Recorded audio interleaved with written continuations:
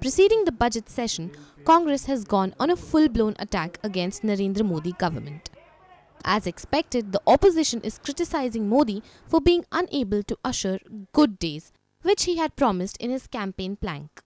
Speaking to NNIS, Congress leader Manish Tiwari said that today Modi has rolled back on every commitment he has made.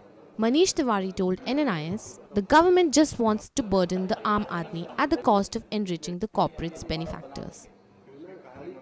Well, frankly, we are expecting nothing at all, because if you look at the conduct of the government over the past 30 days, they have rolled back on every commitment that they made to the people during the elections.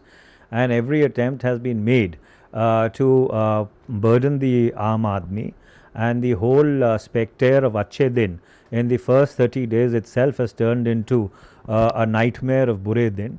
So therefore, there is nothing that is expected because of the simple reason that under the garb of trying to sell this spurious line that the coffers are empty, this government just wants to burden the Aam Aadmi at the cost of enriching their corporate benefactors.